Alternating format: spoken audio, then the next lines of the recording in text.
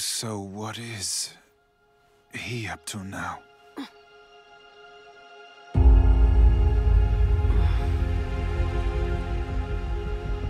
I really don't think that I should say too much. Plus, I'm forbidden to talk about it. I see. Under normal circumstances, someone like you would be imprisoned. That your past actions were pardoned and that your wish has now been granted speaks to the enormity of your help in undoing the infinite Tsukuyomi. Do you really have to go? I need a little time to work out my feelings. I want to know how the shinobi world looks to the current me. I feel like I'll be able to see things I've overlooked. Things I can only perceive in my current state. Also, something's been weighing on me. This is a trip to atone for my sins. I'm glad that we didn't take you down back then. Huh? Know yourself and know other people too. And don't mistake your path again. What exactly is it you've been doing this whole time? What I do has nothing to do with you. Truth is, this is also a journey of atonement for me. Damn it!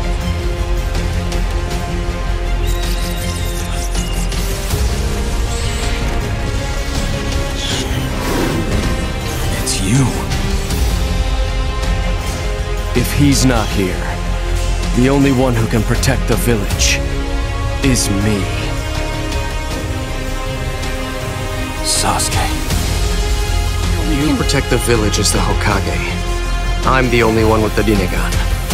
I suggest that you do what you're meant to do, and I'll do the things that I'm meant to do. Is that really Sasuke? So you've seen him then? And how was Sasuke Uchiha? He was really strong. I could not overpower. And yet what you experienced is nothing like his true power. The power of Sasuke Uchiha's Sharingan, that is.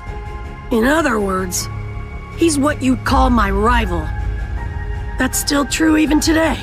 He's the one who was Dad's rival. He's so cool. How very impressive. The kinetic visual acuity of your Sharingan is admirable, as is your cool-headedness and sharp perception. Plus there's your Rinnegan-based transportation ninjutsu. It's now clear to me that the one I ought to eliminate first is actually you, Sasuke Uchiha. Sasuke, your power is unlike that of the two behind me. Or rather, unlike that of any I've experimented on. It still hasn't come close to its limits. I know. My gut tells me, based on intel gathered over my entire life, that you'll one day be a shinobi who surpasses Madara. Isn't this the collaboration that you always dreamed of? Listen, I want you to treat my whereabouts as classified information that only the top brass know about.